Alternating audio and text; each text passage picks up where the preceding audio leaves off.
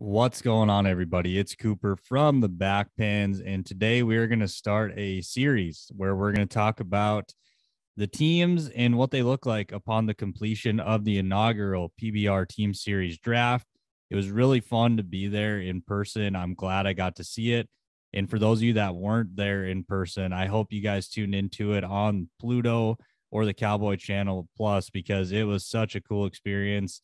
I never thought I would see a PBR draft in my lifetime, and that's what they gave us, provided us, and I thought they did a really good job with the coverage of it. And when you compare it to what the NFL draft looks like, I think PBR nailed it. I thought they did a really good job. But this series here is just going to be a breakdown of the draft picks and then the free agent signings, and those are starting to happen now as we get more removed from the actual draft. You're starting to hear about guys getting signed in free agency.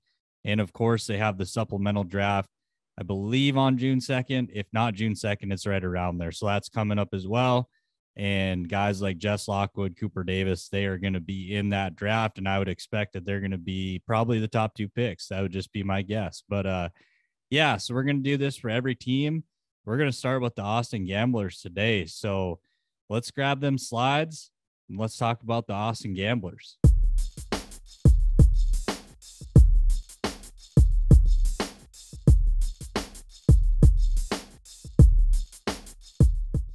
To kick things off, let's just mention that they are led by Michael Gaffney, 1997 PBR world champ. This guy's a legend of the game, the G-Man. He's a guy I watched a lot as a kid. The G-Man and the rest of the front office for the Gamblers had the number one overall pick. And it's been touched on previously, but it was a snake draft, which means that if you have the first pick in the first round, in the second round, you will have the last pick. So I play a lot of fantasy sports. I'm pretty familiar with these. Picking number one overall is cool and everything because you get on paper what's the best guy, but there's a lot of picks in between you and your next pick, your second pick. So it's a double-edged sword. You can get whoever you want at the top of the draft, but you do wait quite a while before you pick again. And the Gamblers decided to go with Jose Vitor Leme at number one overall.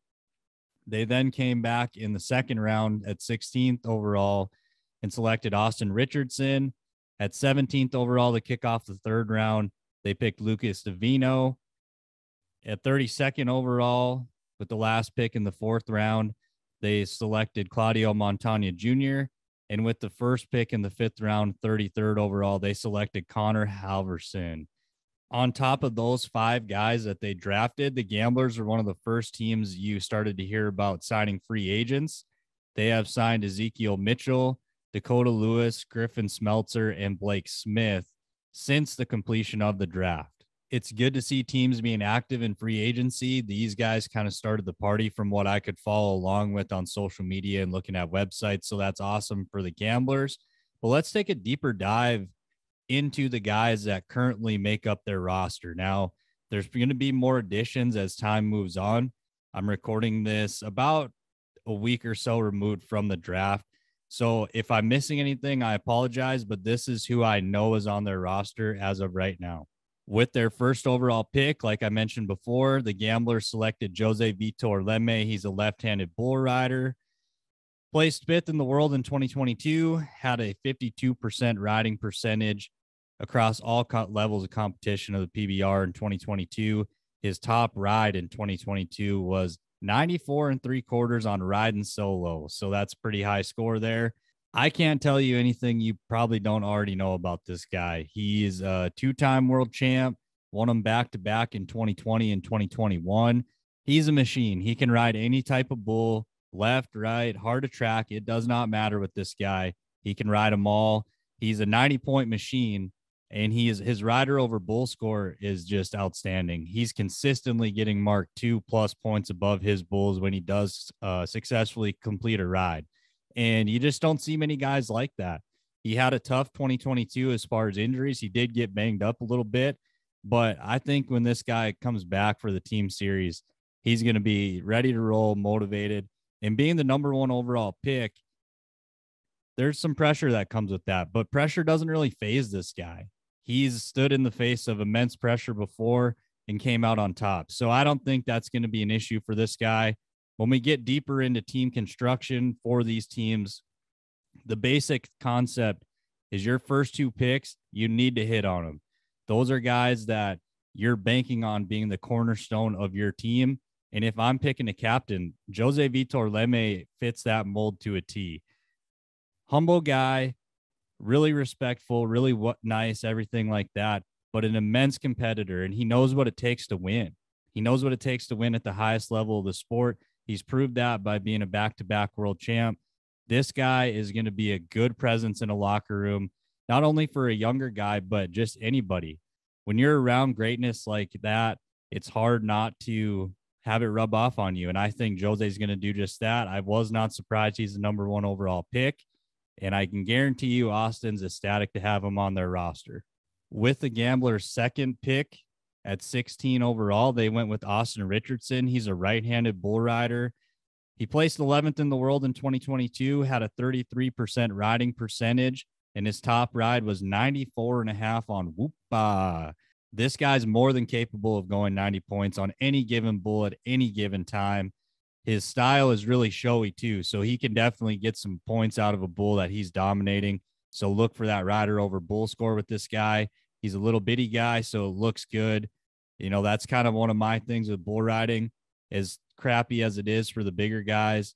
If a bigger guy and a little guy make the same bull ride, the littler guy is probably going to score higher most of the time. That's just kind of how the sport is. Like I said, this guy can handle the rank ones. He put it all over Whoopah this year. This guy is a really, really promising young talent, and I'm not surprised that he was a top 2-round pick. Had a little bit of injury problem towards the end of the year. It kept him out of the very last few events before the World Finals, but he came back for the World Finals and looked relatively healthy. Doesn't look like he's going to have any injury problems coming into this team deal. And that's going to be something you have to pay attention to coming into this team series, because there are guys that got picked that are going to have some injury problems from the jam-packed year that they just had to do. It was a grueling season, a lot of events packed in a short amount of time. So injuries are going to happen in the sport. Obviously, if you're watching this, you already know that. So it's just something to pay attention to. And it probably did play into some of the draft picks, depending on how healthy a team thinks a guy is, because obviously they can't dig through their medical records. That's illegal. So you're really going off of what you know. So based on Austin riding at the World Finals, he completed all the rounds competition. I don't think he had any injury problems that I can remember. He's going to be healthy, motivated. And this guy is a young guy that can bring a lot of energy to the locker room. He's excited about riding bulls. He's excited about what he gets to do. And I think he's a great addition to the Gamblers. And him and Jose, that 1-2 punch there, like I said, they can go 90 at any given time. So I really like what they did with their top 2 picks. With the very next pick in the draft at 17th overall to kick off the 3rd round, the Gamblers took Lucas Divino. He's a right-handed bull rider. Finished in 17th place in the world in 2022, had a 54% riding percentage. That's pretty dang high. His top ride of 2022 was 92 points on Juju. I really thought this was a pretty good pick at 17th overall. Lucas is a guy who has been around for a while. When you start talking about how a guy like Lucas complements a guy like Austin that they took at 16, Lucas is a guy who's going to ride a little bit, probably higher percentage of his bulls than Austin. And that's not a slight at Austin.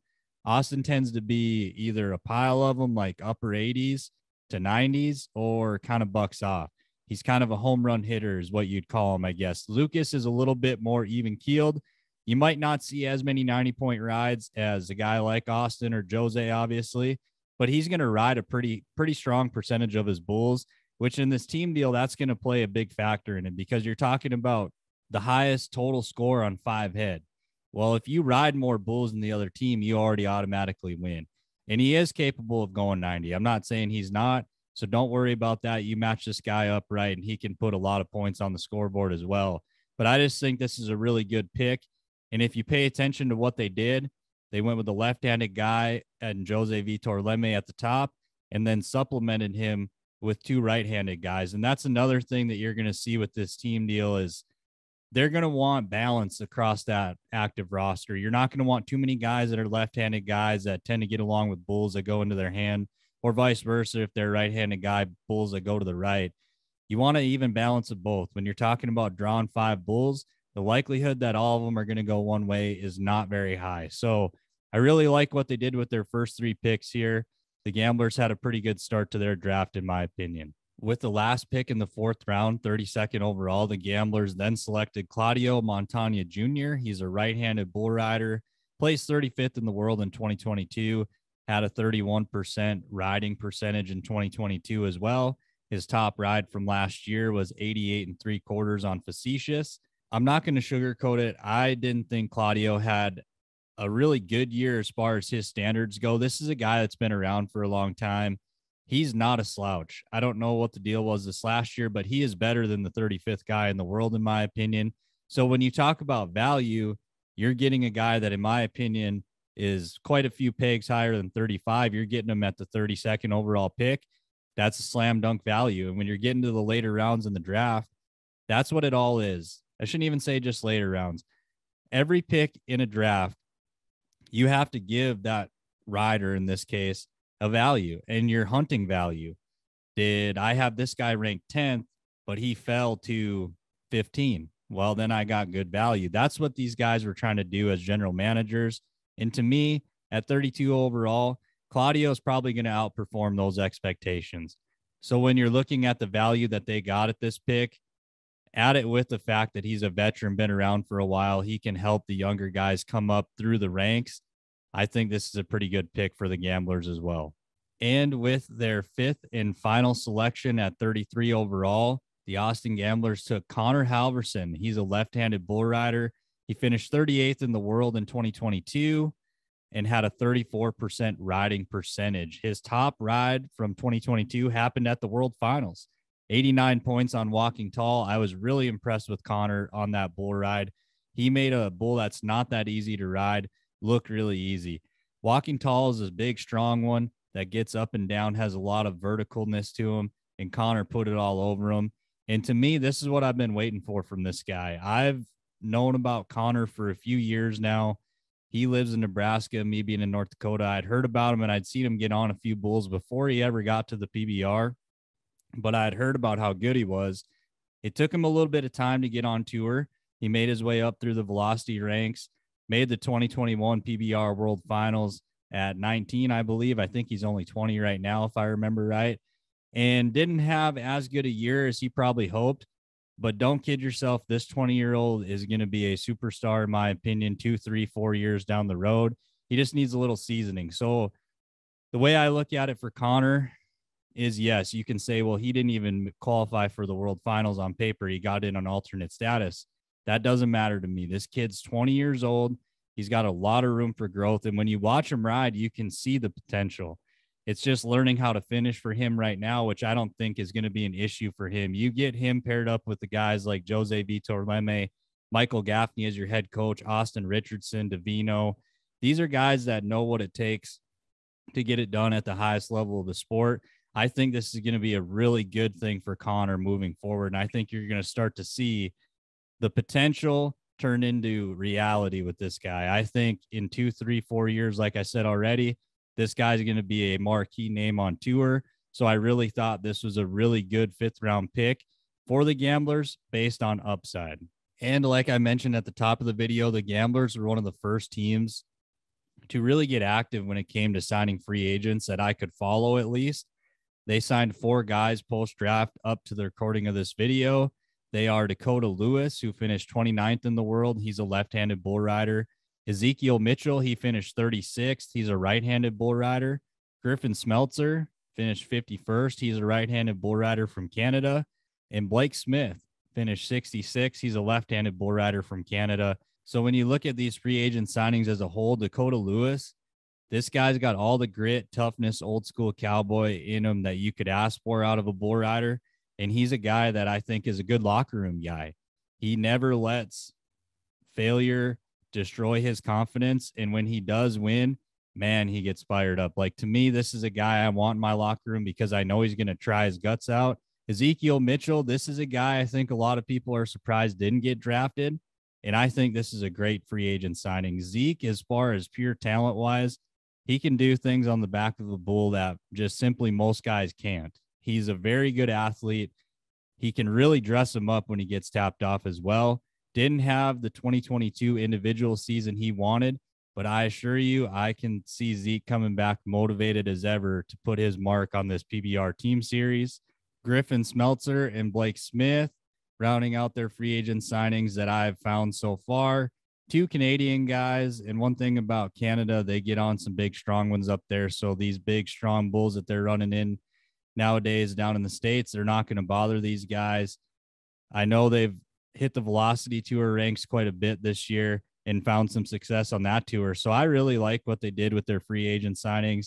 You get two PBR World Finals qualifiers on the free agent market. That's a pretty good deal for the Gamblers, in my opinion. But I think that'll wrap it up for today. The Gamblers, in my opinion, did some really good things in the draft, even though I didn't necessarily love their draft position. If it was me personally, I would have rather been towards the middle of that first round, just because in a snake draft, if you're towards the middle, you're never that far away from your next pick.